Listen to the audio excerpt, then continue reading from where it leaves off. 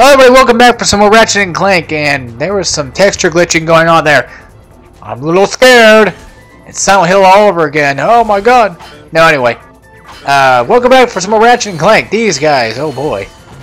They got bomb gloves. You know what? I got a bomb glove too.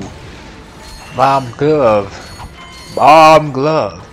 What's that one guy that says his, I don't remember. Oh yeah. Bob Dole. Bob Dole. Bob Dole. Like he starts sleeping. To be honest, okay, for anybody who really wants to know, I don't like Family Guy, and I say that a lot because it's true, and yeah. I don't enjoy Family Guy anymore. Like, the older seasons were funny, but these new seasons, I haven't really watched them at all because I just feel like they're just too stupid.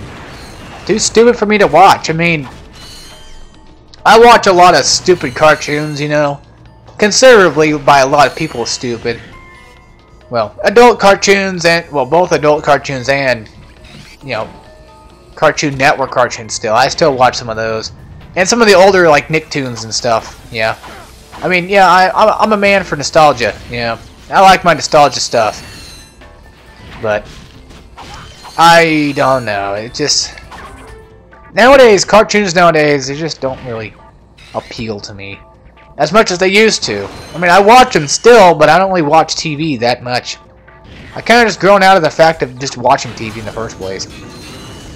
It used to become kind of like a pastime thing, but now, you know, like I used to like go outside and play for a bit, and then come back inside and watch some TV, and then maybe go outside again because sometimes, you know, like a really shitty show would come on, like Inside Jimmy's Head or something that would come on, you know, and it's like, man, I don't want to watch this shit. But yeah, I am Lord. Yeah, I'm just kidding. Yeah, there's another cartoon right there that I watch. I've watched that for years. Upon, you know, when I was a kid, my uncle, he had a lot of DVDs and stuff, and he had South Park on DVD, and he had Beavis and Butthead DVD, you know, DVDs here and there and stuff like that. And that's kind of how I got into Beavis and Butthead. As I'd usually go to his house and watch stuff because, you know, he didn't care. I wasn't his kid, so, you know, what's it matter, right? My parents, on the other hand, didn't like the fact of me actually watching Adult Swim cartoons. Like, for example, like home movies, when that came on, like, you know, when that came on TV and stuff like that, they wouldn't let me watch that either. Even though that cartoon's not really that bad of a cartoon. Well, I mean, personally, I don't think it's really that good of a show, but, you know, it's got its own humor sometimes, but, you know, I don't think it's worthy enough to say it's a South Park. South Park actually used to kind of freak me out from time to time with all its random crap that it would throw out. But then again, it was funny too. It was always funny, and Beavis and Butthead was always hilarious. That's for sure. At least I always found them hilarious, and they're one of my favorite cartoons to watch. The new season, the season that just recently came out, season 9. Oh, I hate to say it, but I don't really feel it anymore. I don't really feel like this is Beavis and Butthead anymore. I mean, yeah, it's the same Beavis and Butthead as we've seen before, but Butthead sounds more nasally, and so does Beavis. Beavis sounds a little bit different, you know. I know that Beavis and Butthead have changed their voices quite a bit in the past years, especially from like the older animations. They've really changed.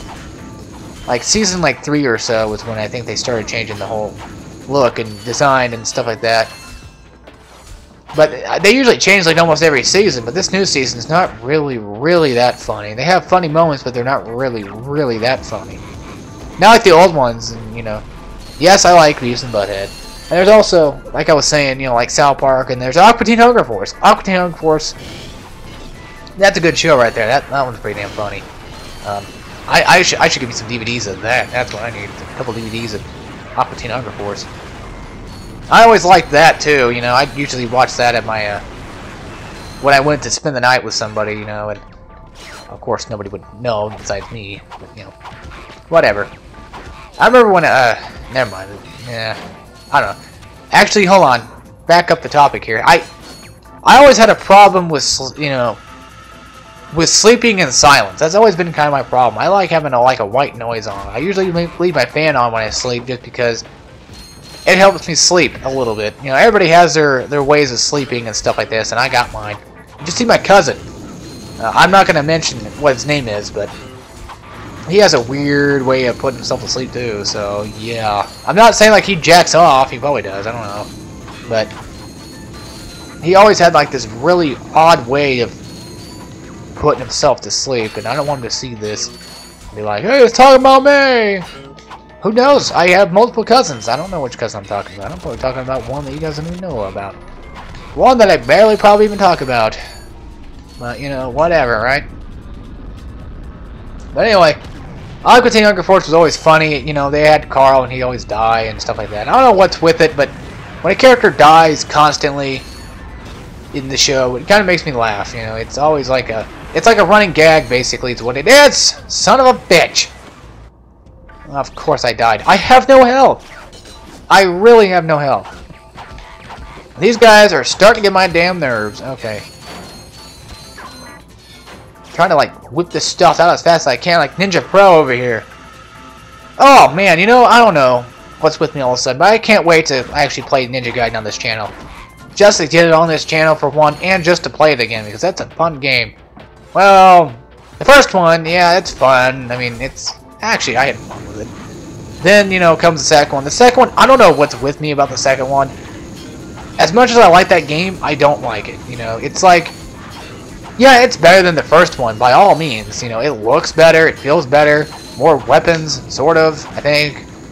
Just in general, it's a better, faster Ninja Gaiden than the first one. Easier, but it still has some challenge in it. And I think on, like, Master Ninja mode, there's usually, like, enemies that are really cheap enemies. From what I've heard, I've never actually gotten to Master Ninja mode yet, but so far, I don't think that's I don't think that's like impossible yet. I mean, I'm not saying like I'm not saying like I'm a super pro or anything, but playing on hard on Ninja Gaiden 2 isn't really that difficult, you know. No, it's not God of War easy. It's just it's really, really simple, and maybe I'm just good. No, I'm kidding. Of course I'm not. I know there's better people out there than me. There's pros out there. I know about pro players, but I don't really watch them. Because it makes me feel like I'm a loser. No, I'm kidding. But there's actually a guy, he doesn't really consider himself a pro, and, well, I respect that, you know. I understand. If you beat a game on hard, you beat it on hard, you know. But there's usually some games that if you beat on, like, the hardest difficulty, yeah, you're probably pretty damn good. I mean, now, the older games like Mario and stuff like that, you know, without, like, games without hard mode, you know, they used to consider you a professional back then, but nowadays I don't think if you beat Mario Bros. 1 you're pretty much the best person in the whole world, because I think we've all done that before in our lives.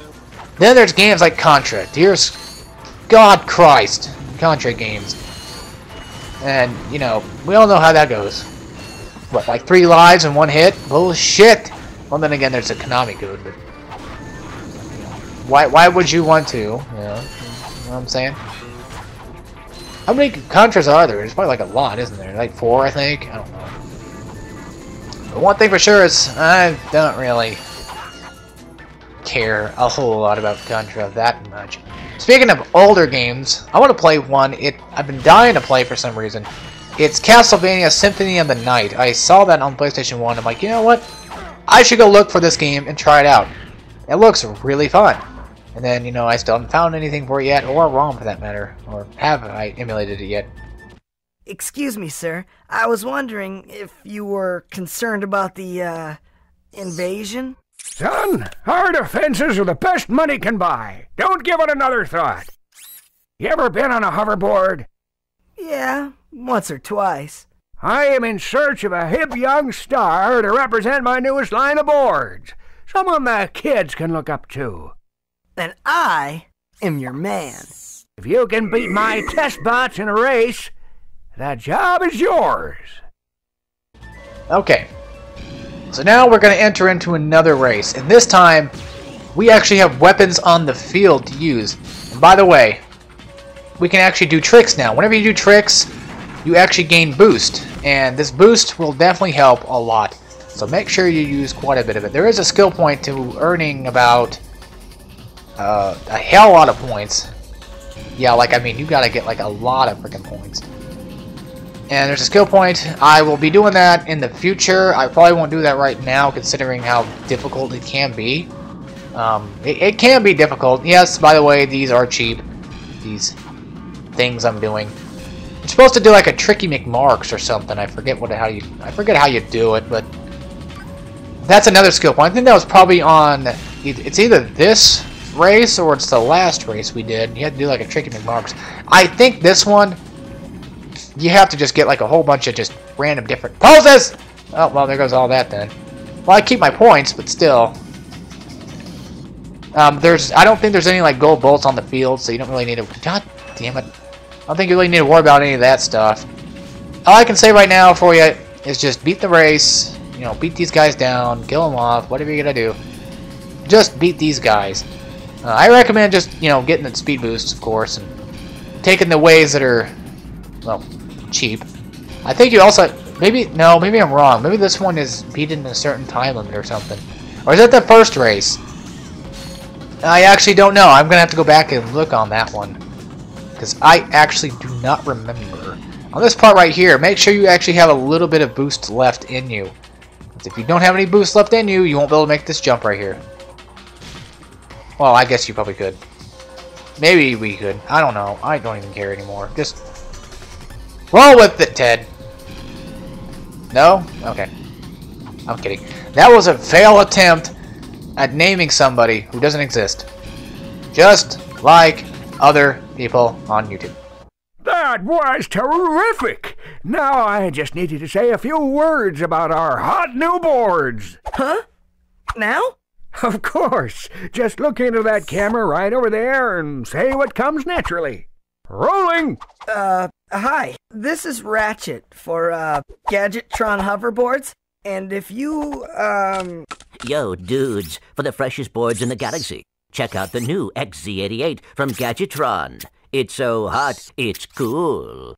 I think I got the wrong guy. That was... something. Hey, I was thinking, do I get a discount on gadgets now? You have to be with the company for 2 years before the employee discount kicks in. I can, however, let you have this. The Gadgetron HoloGuise is the perfect infiltration device for all our non-robot customers. Simply equip the device and press the circle button. You will instantly be disguised as a SentryBot, preventing detection by all SentryBot security systems. Press the circle button again to wave at fellow SentryBots, who will then deactivate force fields for you. Caution, use of any weapon while disguised will deactivate the HoloGuise. Okay. So now we have the HoloGuise. We're pretty much done with the planet. If you want to get the skill points, again, I'm gonna come back for those. I'm gonna do them in like a post-com video anyway, so that's what I decided on anyway. I don't feel like doing it now because I don't remember exactly what that skill point was per se. So, yes, I am a failure. And by the way, these tread pads right here, they'll actually move towards the direction you're going, so they won't actually push you down if you try to go up them. They'll follow you where you step. We need these. We need these in the future. That's what we need. We need like these kind of escalator things that go where you go, you know? But then wouldn't that kind of screw up everybody, because one person would probably want to go up and then the other person would want to kind of go down, and then all of a sudden, you know, it would be like a big mess. Maybe like clenching together or something. How would that work? Like would the stairs just stop? Or like they just break into each other or something? I don't know. That would be kind of funny to see. I'd like to see that. But more likely to probably like some kind of stupid rules of like how to do it. Make sure you put on your seatbelt before you hop on the ride. Of course. There's always some safety rules somewhere. But anyway, now that we got the HoloGuise, I recommend putting in your quick select because it's a pain in the ass to whip out and whip back in. So what we're gonna do is whip out the HoloGuise. Do I even use blaster? Commonly, no, but you know, usually I guess I could. Press circle to use it. Stand on this pad. Wave hello. He'll open the door. And you just kind of get in there and kick his ass. His hands are in the door, and oh, he's beating up Squidward. Yeah, you break in here. Oh shit! I think you don't want to get caught. That's the idea. Yeah, getting caught right here ain't gonna be a big deal, but still very dangerous to get caught no matter what. Make sure at all times in this area specifically, you probably want to wear your hollow guys, just in case, because you know enemies could probably get you. Wave. The skill point is wave to 5 guys at one time, 5 robots at one time. Speaking of 5 guys, I never actually had that place before. I heard it's pretty good, but I heard it's got a lot of food. Like a lot of food, from what I've heard. Like, they serve like a whole plate of like freaking french fries or something. I guess. Again, I haven't been there, so I wouldn't know. Now, as soon as they turn around, jump over there. Hollow guys. And you can easily just walk right past them. These guys actually take about 3 hits to break in. Just whack him again, you know, he'll die off eventually. There you go. See? That's pretty easy. Not too hard, not too hard. Ah, screw it. Let's attack this guy. You could do like a hyper strike and do about 2 damage to him. He takes about 3 damage to kill off anyway. Listen to me sound like I actually know what I'm talking about again. I don't know what I'm talking about. I'm just talking to my ass, it seems like. Yep, that's just what I do. I think you're supposed to get to this part without getting spot or something. I don't remember. I don't think this one even had a skill point. I don't believe so. I don't know so. I don't know so. We have destroyed those sentry bots. Make sure they do not press the alarm bot. Alarm button. Switch out to something real quick. Yeah, what sucks is you have to whack, you have to press square to deactivate the hollow guys, and then press your quick select, which won't stop the time. So that means you're pretty much screwed in the pooch. If the enemy or the sentry bot is that close to, yeah, his destination. I think, why am I glowing red? This is just not right. Hello. How you doing? Funny how the enemies don't even really notice me until like after it's too late. Pow, pow, pow! Boom! Chakalaka. Awesome, killed them guys off. Oh yeah, speaking of which, this is also out of random. My friend bought this game a long time ago. It was One Piece Pirate Warriors 2. Not the first one, but the second one. I played it. I thought it was okay, but it's a One Piece game. I'm not really a big fan of One Piece, or anime for that matter. But recently I kept looking at like a bunch of Hyrule Warriors stuff, and I kind of want to play that game. And after, seeing that game and stuff, makes me want to play some Dynasty Warrior based games. And so, since with my new PlayStation 3, I'm downloading that as of right now. So maybe in the future, you might even see a co-op of that game. But the problem with that goddamn game, for one, it's too confusing. I don't know, I found like the whole skill tree thing was a little confusing for me. I didn't get it, there's like, you level up these coins or something and yeah, I have no idea. It beats me. Funny how that guy's just standing, his back's towards the swing shot over here, so I can just take him out easily. Then you could actually, you can transform right about. Nope! Shit. That found me. Well, at least there's a whole bunch of bolts in here, too. Wow, dang. Yeah, you start to notice how many bolts you start to pick up better because, yeah. Like I said, there might be a Borderlands co-op. That would be great to do. Borderlands is a fun game. Again, I wouldn't mind doing a whole Let's Play by myself. But the thing is, I'd rather do it with somebody, I'd rather just have somebody to do it with because Borderlands is not fun if you're by yourself. I mean, it's enjoyable by yourself, but, I like playing games by myself. But still, it's always better co-op. It's always better co-op. Always have somebody behind your back, You never know. You could die, and that could screw you up. It's funny how, like, he's not even near a button that could possibly turn off that force field. You just wave hi to him, and, like, the force field just turns off. Genius intent. That should do it. Mom? Oh, brother. I tried, Mom. I know. Hey, look! A sister! My fellow Blarg, our synthetic world is now fully functional and ready for habitation. However, there is one small obstacle in our way. This pathetic lump of a planet. Due to some blunder of fate, it happens to occupy the galaxy's most perfect orbit. But no more. Behold, the Deplanetizer, the most powerful laser ever created. Soon, we'll move the Deplanetizer into place just above the planet's surface. I will, of course, be on hand to press the button that will blow this mudball to smithereens. No one will even miss it. See you then! Ratchet, are you all right? He is going to pay! Excuse me? It shouldn't have taken me this long to see it! Drek is going to find out what happens when you mess with my home! What are you smiling at? This is the Ratchet I always knew was there. Okay, if we're gonna do this, we need to get onto Drek's ship. And then we can find out where he set up that laser. I will try to make you proud, Mom.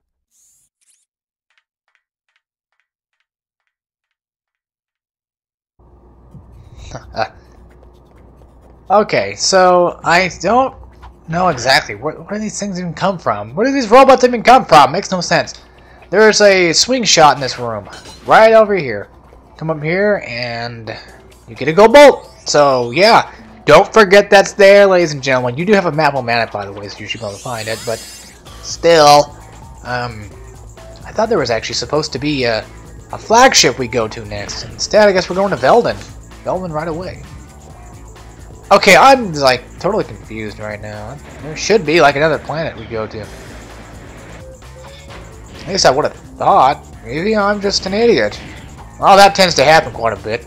I probably missed an infobot. That's another thing. I always tend to miss an infobot or something. Whoa, about fell off there. Well, let's go look real quick. And something's not right here. Unless that's not the... Oh, Drek's fleet, the Veldin orbit. So yeah, this should be the last of the fleets too, so... Anyway guys, without further ado, I hope you all enjoyed, and we'll see you next time when we play some more Ratchet & Clank. But, in the next episode, I'm probably going to go back and use my map-o-manic to find some gold bolts we missed, and then from then on, we should be fine. So, as always, take care, everybody.